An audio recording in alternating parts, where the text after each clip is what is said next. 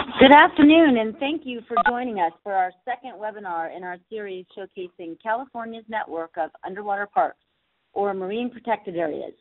We're going to get started here today, and we just wanted to let you know that on your screen you should see an area where you can actually chat in your questions, and if you want, you can chat your questions to Danielle Brown, and we'll be glad to address those questions at the end of our webinar.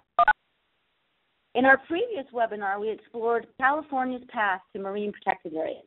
Today, we're going to dive into some of the basic science of marine protected areas. Here with me today, I have Dr. Mark Carr, eminent marine scientist and a former member of the science advisory team for the MLPA, and he helped to design the network of marine protected areas. And we also have Dr. Jan Freiwald, director of Reef Check California. This is a citizen science monitoring program. My name is Dr. Rikki Dunsmore, and I work on behalf of the California Marine Sanctuary Foundation, formerly known as the Monterey Bay Sanctuary Foundation, and we work to help increase awareness and support of California's underwater protected areas. Well, here's an overview of today's journey. First, we're going to look at the science, the basic science behind MPAs. Secondly, we're going to delve into the design of California's network, so the application of that science, to better understand why the MPAs are placed where we find them today. And then finally, we're going to look towards the future, and we're going to try to understand what we should expect moving forward. Well, it's important for us to recognize that marine protected areas, they're only one important part of the solution. But they're not the only tool for solving the ocean's problems. There's numerous assaults threatening our ocean. There's different solutions that tackle different threats.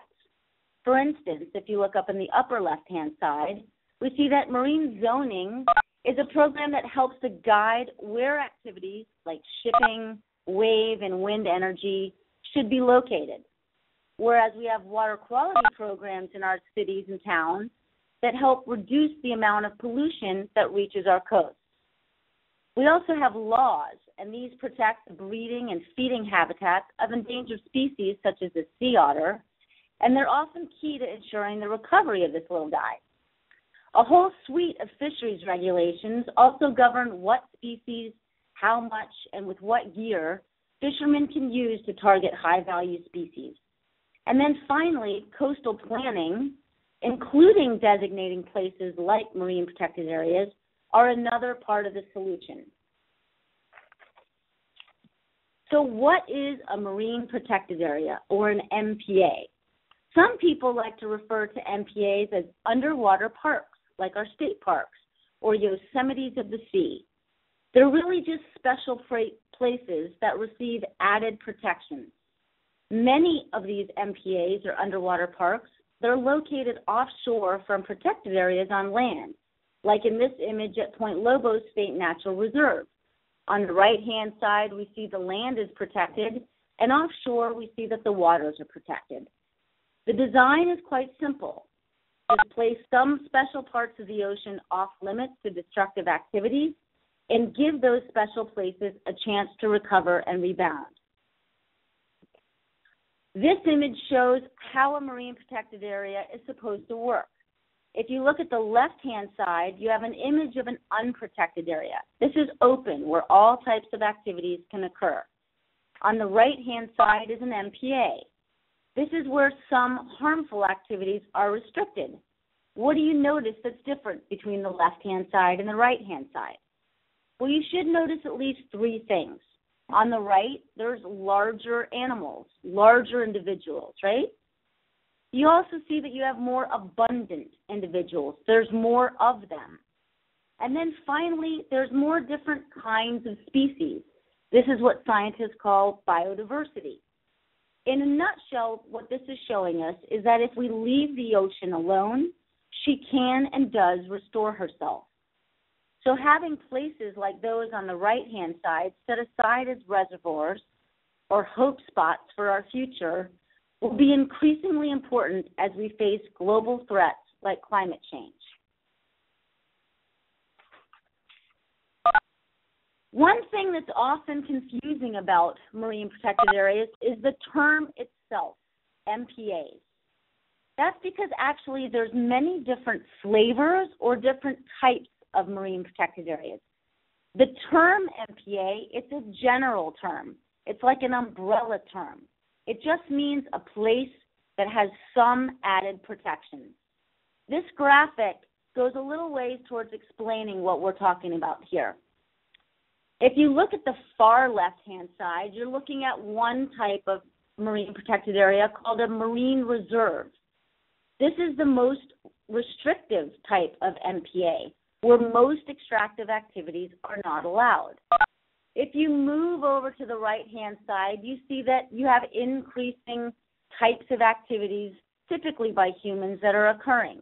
If you look at the far right-hand side, this is a multiple-use area, where things like fishing and diving and exploitation can occur.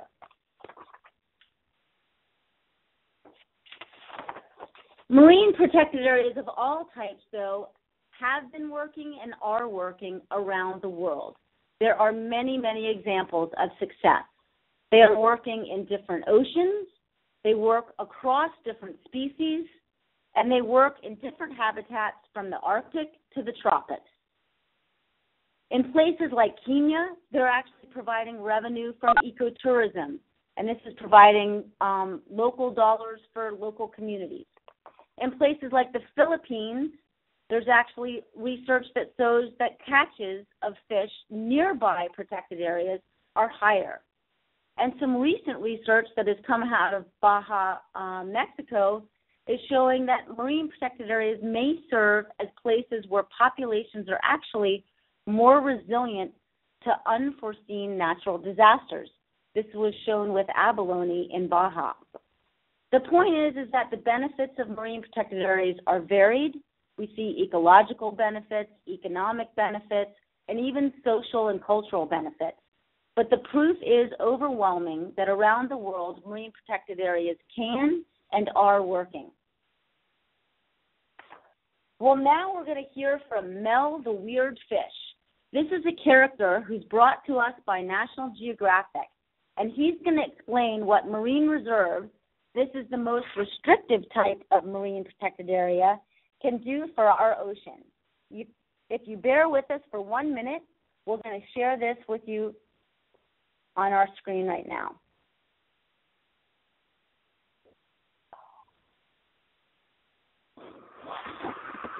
Our oceans are teeming with all kinds of life, and great and small. Areas secret and colorful, not so colorful, very simple, and very weird. There's more plant life. There's coral. Yippee. There's when you said very weird, an arrow pointed at me. right. So, Wait, what's your name? Mel. But my friends call me Mel. They call me Mel. Hey. Okay, Mel, if you could just step aside. I'm here today to talk about marine reserves. Oh, I live in a marine reserve. It's awesome. Check it out. I got tons of fish friends. I got a place to live. We got plant life. Well, you know, this area didn't look quite like this 10 years ago. No? 10 years ago, this exact area looked like this.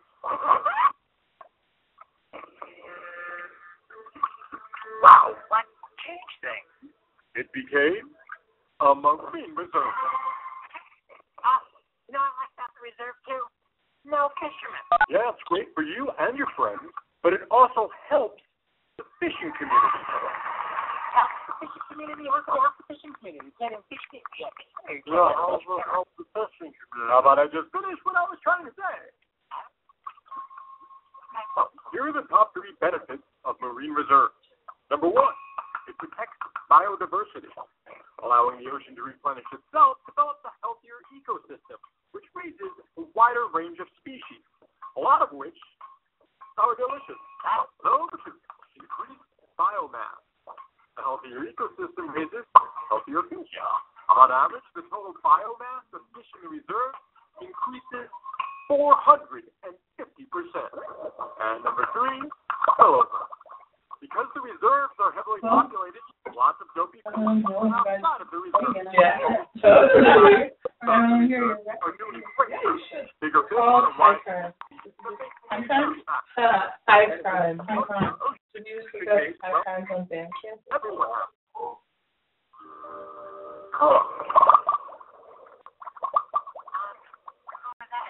Oh, ignore them. They're just tourists. Yeah, a bonus benefit of marine reserves is they help create jobs by increasing tourism locally. So maintaining a marine reserve keeps our oceans healthy and protected. And fish swimming outside of the reserve keeps fishermen happy too. It really is a great balance. Hey, Mal. Hey, Larry. Oh, you're a snapper, right? Well, I heard if you swim like 50 miles that way, there's a snapper carnival. Free snapper carnival? Oh, wow!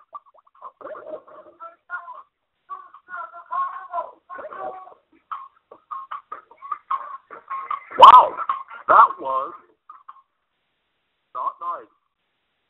Whatever, it's a fishy fish world.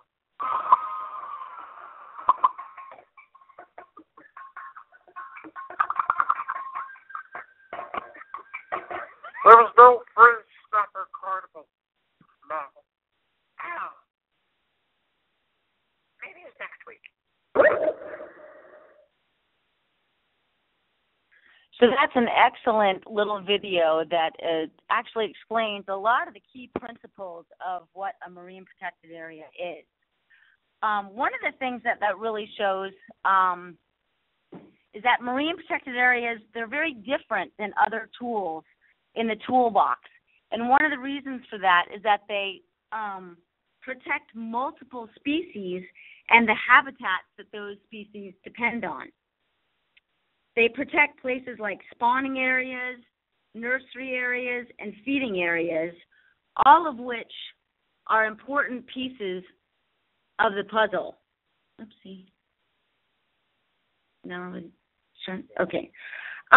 Which are all important pieces of the puzzle, rather than what traditional fisheries management does, which typically manages species by species. So we all recall that there's rules for salmon fishing, there might be rules for halibut fishing, but a marine protected area actually protects a place, and it protects all of the plants and animals that live in that place. Well, data from around the world shows what we can expect in terms of positive changes within marine protected areas. Like we saw in the video, biomass, that's just the weight of all the plants and animals, can be up to more than 4 times larger in marine protected areas. The number of animals on average in an area often triples, and the number of species is almost double that found in places that do not have added protection.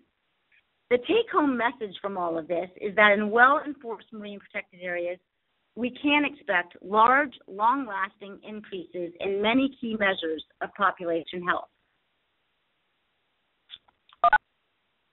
In addition to those key measures increasing, something that's really interesting, turns out that fish are very different from humans when it comes to breeding. Apparently, in many species of fish, the older, fatter females are actually much more important to reproduction than the younger, smaller fish. If we look at this graphic and you look to the left-hand top side, you can see that the average number of eggs that are produced by a 14-inch rockfish is about 150,000. However, if you protect that fish inside a marine protected area, let her grow up another 10 inches, she actually produces an average of 1.7 million eggs. This is a concept that's given a funny term called BOF, or big old fertile female fish. And who do we typically target as fishermen? That's right, the large ones, which is why marine protected areas can translate into more fish for the future and ultimately more fishing for the future. The way that marine protected areas can work for fishermen is through something that we call spillover. If you have an area open to fishing, so if you look at the left-hand side of this graphic, and an area closed off to harvest on the right-hand side, the organisms inside the protected area can grow in number and size.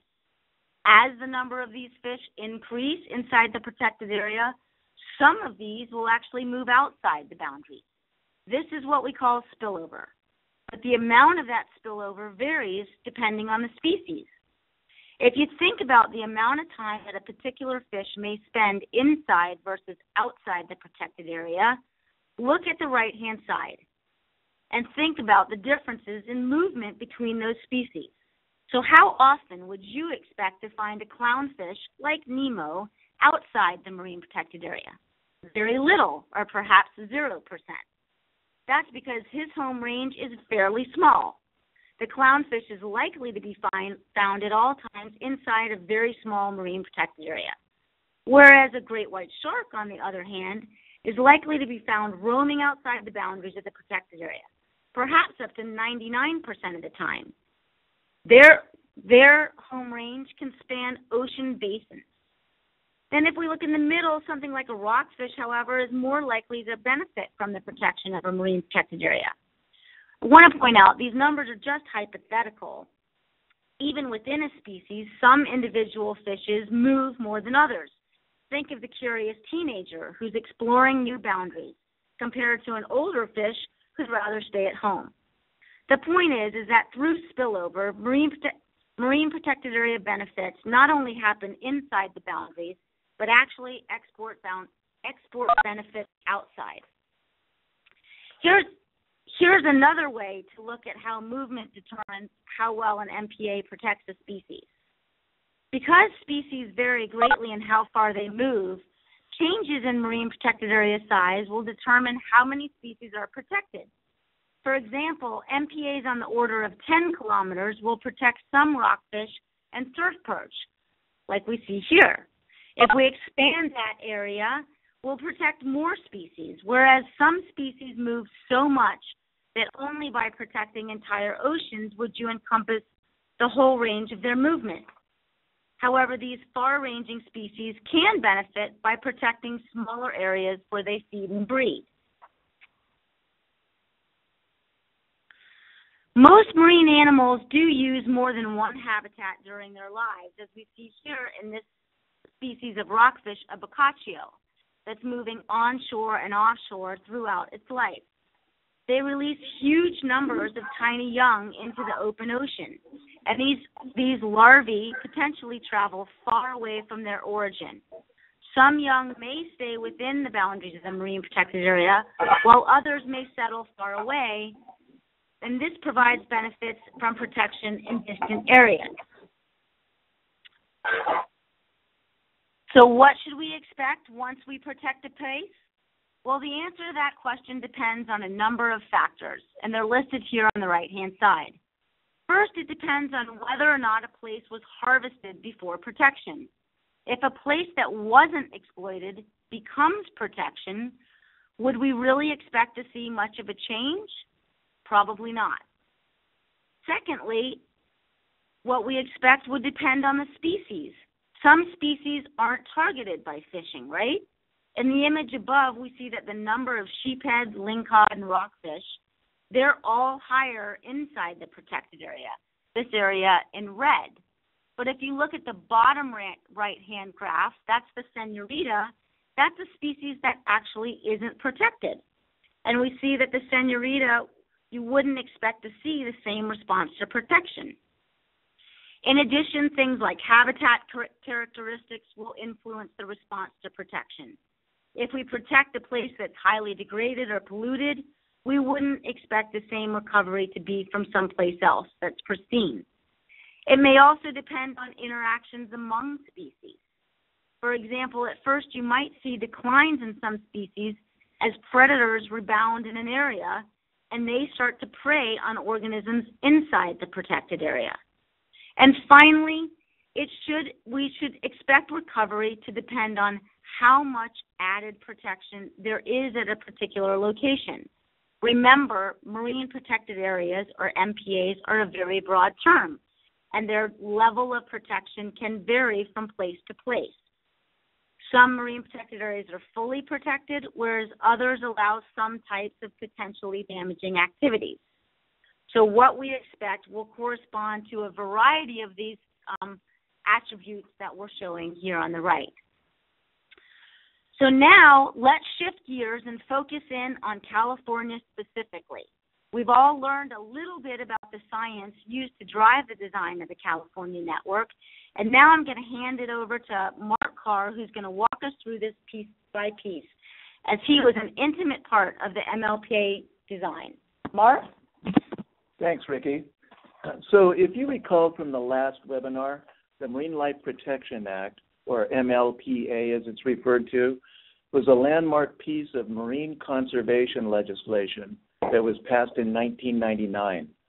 That law provided California with a mandate to create a statewide network of marine protected areas across state waters between the borders of Mexico to Oregon.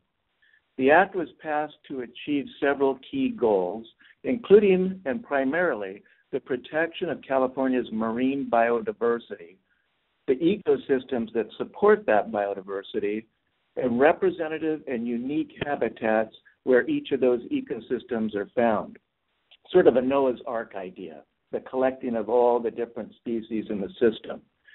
And in addition, it was hoped that the network would ensure future recreational and research opportunities.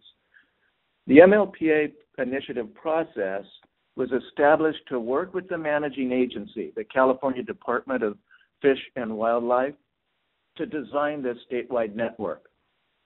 And the act itself required that the best available science would be used to create the network, using the input, in addition, and advice of resource managers, ocean users, including fishers, and scientists. So to that end, a team of scientific experts from various fields of research, ecology, genetics, oceanography, fisheries, were brought together from universities both across the state and beyond to come up with science guidelines. And then over the course of many years, those science guidelines were applied along the entire coast by regional stakeholder groups with local knowledge of ocean users, recreational and commercial fishermen, business owners, and anyone who had a strong interest in how the coast was managed. So to achieve the goal of protecting representative habitats, one of the first science objectives for the science advisory team was to identify the various habitats and associated ecosystem that supports the state's marine biodiversity. So the science advisory team identified about 14 different habitats, including rocky reefs and areas of sandy bottom, each at different depth zones, because we know that from the intertidal to the offshore border of state waters, those rocky reefs and sandy bottoms support very different ecosystems at different depths. But it also included iconic habitats like the kelp forest, submarine canyons, the open ocean, the estuarine environment, and others, all to be included in that network of MPAs. But one of the things that we learned from recent surveys is that communities and species supported by an ecosystem, like a kelp forest, for example, varies along the coastline. So, for example, if you look at that image on the right, it shows two major biogeographic regions along the coast of California. You'll notice that where they merge is in the area of Point Conception. And so, for example, the kelp forests south of Point Conception along the southern coast of Southern California support very different reef fishes than those kelp forests to the north. So you see things like sheephead and Garibaldi and kelp bass, giant sea bass, inhabiting kelp forests to the south, whereas the kelp forests to the north are largely inhabited by various species of rockfish. But we've also found, based on surveys, that even within each of those biogeographic regions, there's distinct regions that support different communities associated with those kelp forests.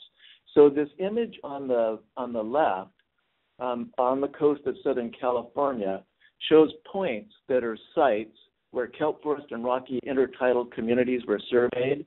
And then these 5 different colored ellipses identify these 5 distinct regions that support different kinds of communities in both the kelp forest and the rocky intertidal. Therefore, if you want to protect all the species that are supported by the different ecosystems in Southern California, it was required that MPAs be distributed across each of these 5 different regions. So the next major objective was to determine how large each individual MPA should be, and this was determined largely by the distance or range of movement of individual fishes, recognizing, as in that figure, that table that Rikki showed earlier, that there are some species that simply move way too much to be protected by a coastal MPA. For example, salmon, sharks, tuna that range up and down the entire coast. But analyses of fish home ranges, especially work that was done by Jan Freiwald, who we're going to hear from later in this webinar, indicated that many of the near-shore species, especially the rocky reef-associated species, move less than half a mile over their lifetime. So using that information, the size guidelines for the MPAs were to be required to be at least 9 to 18 square miles, preferably 18 to 36 square miles, and also, importantly, to extend from the near shore out to the state waters, the state border, into deep water offshore, which would allow fish to move up and down those depth zones and remain protected within the MPA.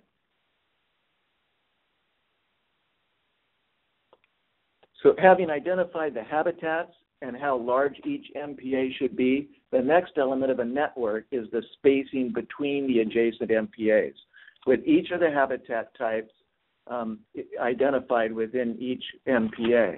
This is the real network aspect of the system, right, where MPAs are actually connected to one another by the movement of young that are typically referred to as larvae in marine organisms.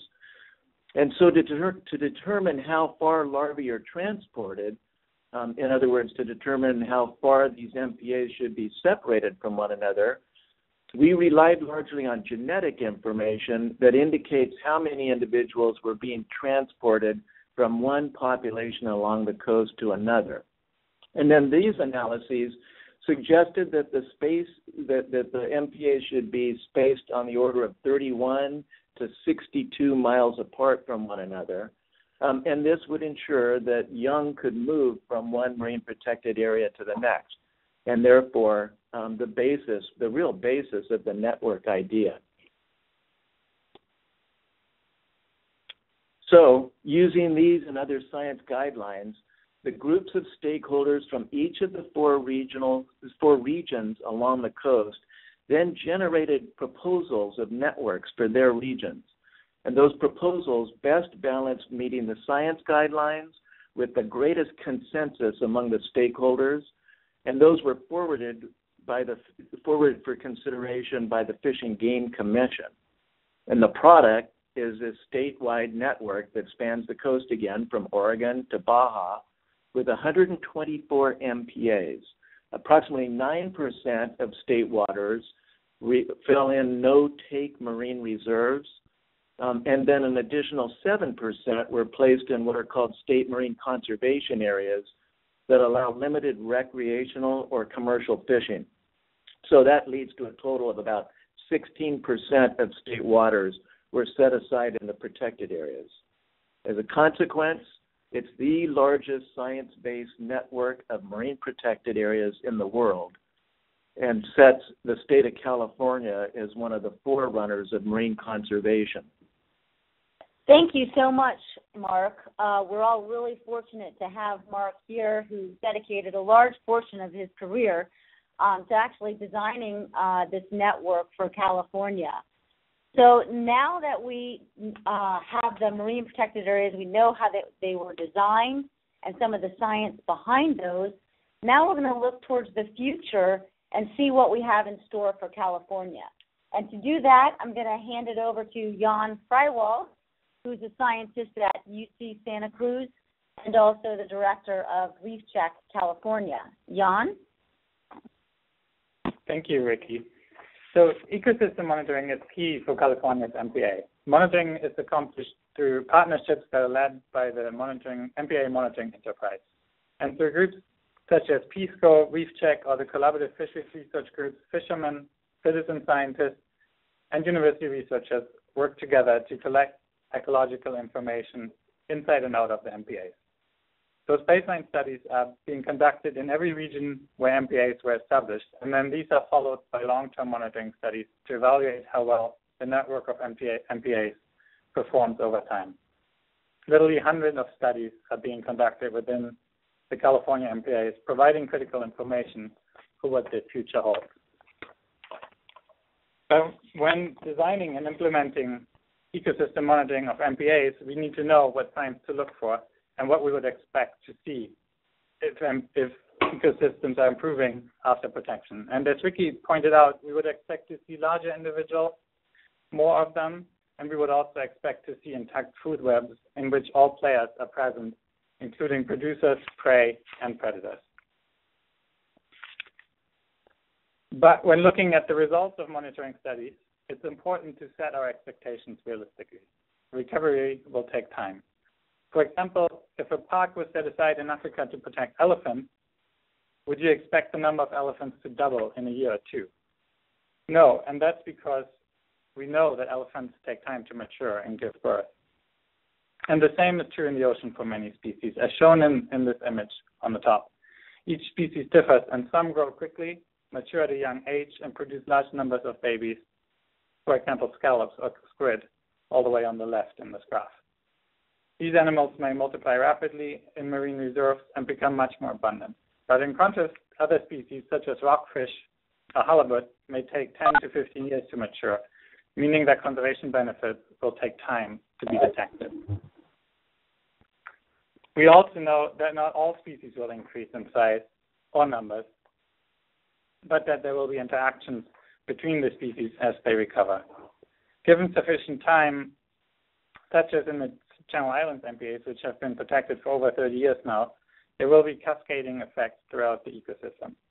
For example, after many years of protection, the reserve, shown on the left-hand side here on this slide, has many more lobster.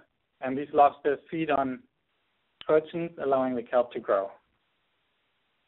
Compare this to a fished area shown on the right, where urchins are much more abundant. The urchins graze the kelp, which is bad news for many of the other kelp-forest species. So this shows the importance of time in recovery in MPAs, and that the changes in each species will cascade through the food web, resulting in ecosystem-wide changes and benefits of the MPA.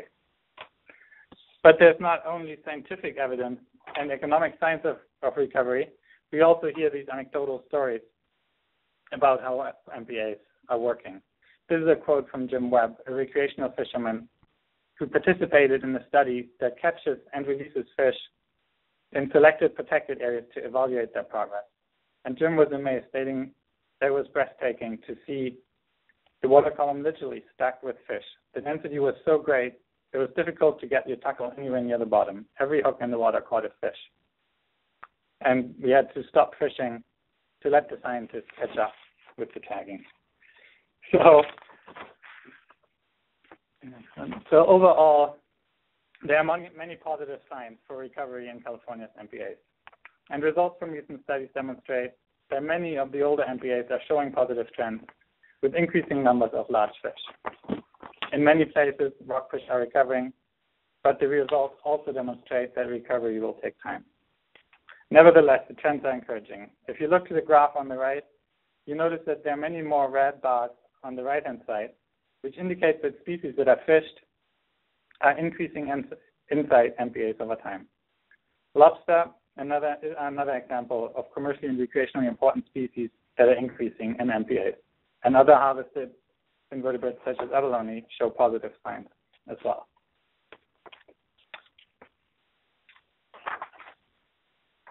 Thank you, Jan. That was an excellent synopsis of what we can expect as California's marine protected areas recover. So this Remember When slide, we've all seen pictures like this.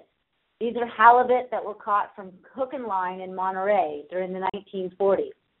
And while we may never get back to an ocean that looks exactly like this, we can move in that direction, and that's exactly what we hope that we're doing by putting in place protections such as MPAs.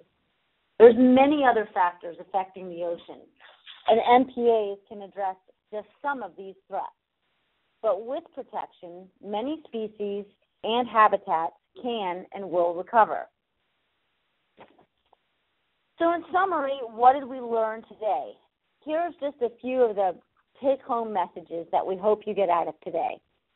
First, we learned that marine protected areas are an effective tool. They have worked and they are working in places and circumstances for many different purposes around the world. Secondly, we learned that the marine protected areas in California, our marine protected area network, it's on the right track. It's on a positive track. And scientific monitoring, both from citizen science and from research from places like UCSC and Stanford and other universities across the state, are showing us that the positive trends of recovery are occurring, especially in places that have been in place for a long time, like Point Lobos and the Channel Islands. So we're also learning patience. Recovery takes time. That's because we know that many species take years to mature. But places like Point Lobos offer a glimpse of a bright future for California. And then finally, monitoring will be key and essential to revealing the positive benefits and the trade-off of California's hard work and sacrifice. We hope that you've enjoyed today's webinar, and Mark and Jan I will now join in fielding any questions that you have on the science of marine protected areas. If anybody has any questions, please write them in to Danielle or raise your hand in the WebEx, and we'll be glad to address those to the best that we can. There's also a website here. For more information, you can visit www.californiampas.org. This is a website that has many of the education and outreach materials that are used across the state. It has many of the research and monitoring publications and documents that we referred to today, including a great little appendix that's the science of marine reserves. There's also a summary of the Channel Islands marine reserves, their monitoring results. All of those can be downloaded from the web. And if there aren't any questions, feel free to contact us in the future.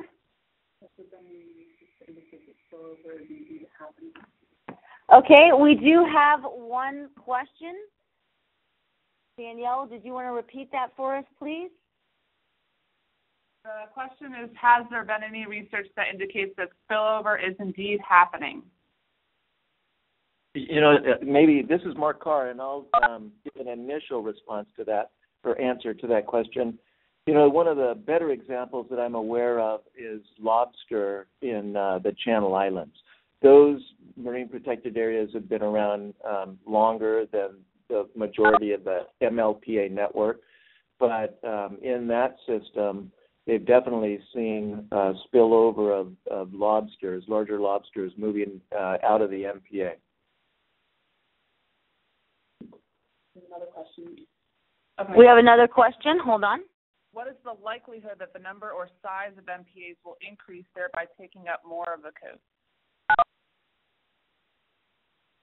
Again, this is related to that. What is it possible to recommend new areas for an MPA? This is Mark Carr again. You know, again, that's more of a policy question, but nonetheless, I think it's comfortable to say that I don't think there'll be any changes, especially any increases in marine reserves or marine protected areas, until the performance or the effectiveness of the existing MPAs have been assessed and demonstrate that, in fact, they're achieving their policy goals. Do we have any other questions from the audience?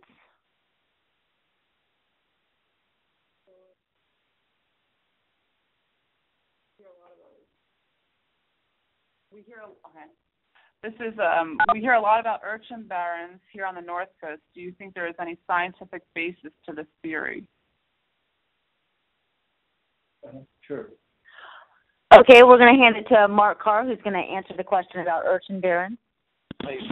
So the idea, the way I understand the question is whether there is evidence that urchins create barrens. Certainly in Southern California, there's evidence that barrens are created when there's outbreaks in the abundance of sea urchins. They'll actually create fronts and move through an area, removing all the algae in a local area. So it's likely that, especially on the North Coast where there are not any sea otters that are one of the most voracious predators on sea urchins, that local densities, which is the number of individuals per area, of sea urchins certainly can get to the point where they're actually creating barren areas. Okay, we have another question. Daniel? Have there been any counterintuitive, unexpected results from the established MPAs? And what's the most critical, unanswered question that begs for research? Ooh, that's an excellent question. Mark? Yeah, good question. So, boy, off the top, so I should mention, and I think Rikki may have mentioned this earlier, that both Jan and I have been involved in a lot of the baseline characterization studies in at least the central, the north central coast, and I think Jan's involved in the south coast as well. And so we are pretty intimately familiar with the monitoring data that's been generated to date. And I frankly don't know of any what I would say counterintuitive results yet. I think, frankly, it's so early to be seeing either intuitive or counterintuitive results that it'll probably take a little longer for those to manifest. Oh, and then the other question was, what are some of the most important lines of research? I think that one of the key lines of research and one of the greatest challenges that hopefully California, having established themselves as sort of global leaders in the design of networks, will start to develop approaches to actually assess how effective the network is. Not just individual MPAs. There's lots of studies that have been conducted that assess, the response of populations within an MPA relative to outside.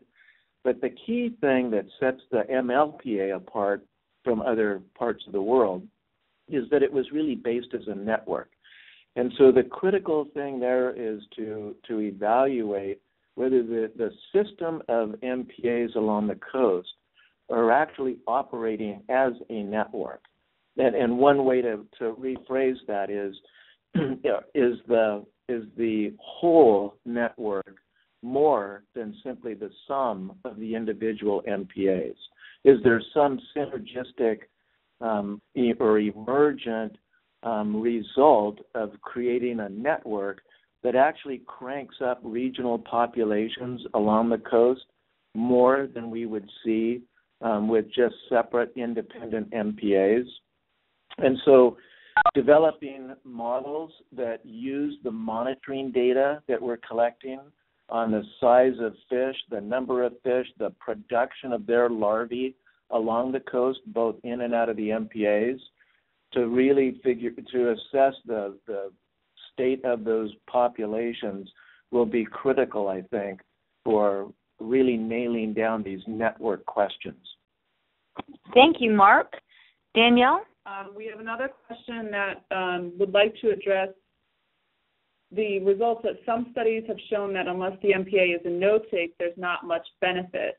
And on that note, what does research show on ecological benefits of no-take versus less restrictive MPAs? Yeah, I don't know that those results have been generated at all from the California MPAs. I assume that the question refers to comparisons that have been made elsewhere. And I frankly don't know. Obviously there's going to be effects or differences between strictly no-take and partial take depending on the species and whether it's included in the partial take or not. But I don't know how much evidence there is, and certainly I'm not familiar with evidence along the coast of California for the relative differences between strictly no-take and conservation areas. There's another question. I'm not sure if you all have the answer, but it's, can a waiver be issued to cull purple sea urchins from Abalone Cove in Southern California? Can you ask that again, Danielle? Can a waiver be issued to cull purple sea urchins from Abalone Cove in Southern California? Okay. This is Mark again, and that is a question that the Department of Fish and Wildlife has to answer. That's certainly nothing that, not a question that any of us on this webinar can answer. We can help direct you. We can provide some follow-up materials to specific questions. You have our contact information, and we actually have a tree that shows the contact information for the different divisions of the California Department of Fish and Wildlife, and can direct you to their website as well to make sure you get an answer to that question. We have another question. Are SMRs, State Marine Reserves, adequately enforced to realize optimal results? And I think that question this is Rikki Dunsmore. That question, is likely dependent on the location. There are some programs that are out there, citizen watch programs like MPA Watch, that are actually evaluating, the activities that are occurring within the marine protected areas. And there's a lot of NGOs and partners out there who are doing education and outreach to try to inform people that these marine protected areas do in fact exist. And signage, there's currently a statewide signage project that's actually trying to place signage statewide so that people are, aware that these places are out there. In a lot of cases, the public simply doesn't know that these MPAs exist, and that's part of what we're here doing today, is trying to educate you and create these webinars, but they're also being recorded so that you can go back to your city councils, your planning offices, your schools, and actually give these presentations to a wider audience so that we begin to make Californians both proud and aware of what we've accomplished in this state.